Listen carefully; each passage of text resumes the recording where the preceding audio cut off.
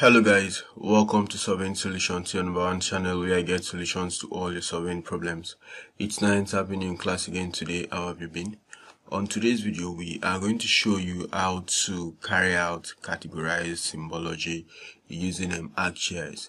So we have the administrative boundary of Nigeria. The idea is that we want to categorize this map with different symbols based on some of the attributes, or let's say based on a feature on the attribute table. Good. Now we have labeled the different states we have on the map, right? Now we want to have unique colors for each of these states. So let's come to the properties. Now under the layer properties, we come to symbology. Then under symbology, it's actually under the single symbols. However, we want to use categories. Now the categories we want to use is that under the field, the value field, when you use the drop down, these are the different value fields that we have on the attributes table, right? Good. The FID_1 global ID down towards the shape_area, right? Good. Now what we are interested in is the state name, because that we believe is a unique ID. So we click on that, then we now add the values. Now when we add the values, this now gives you the names of the different states.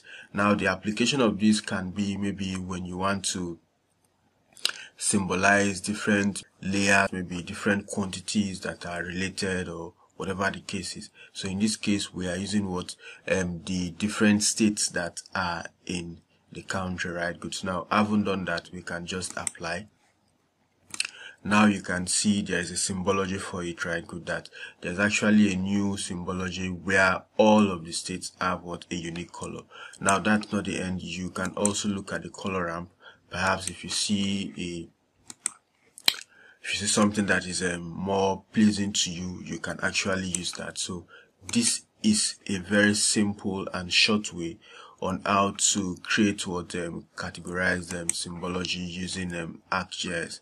Under the label, like value label count, you can actually edit. Maybe if you don't want it to be Abia, you can just give it another name you want.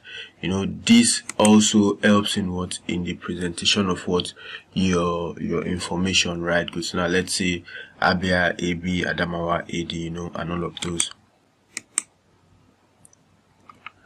Then you click on apply.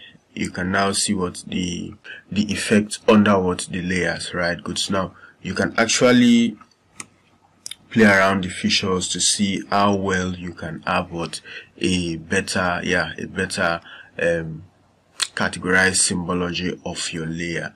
So thanks for coming to class, and we hope we have exposed you on how to use or we have shown you how to use ArcGIS for categorized symbology.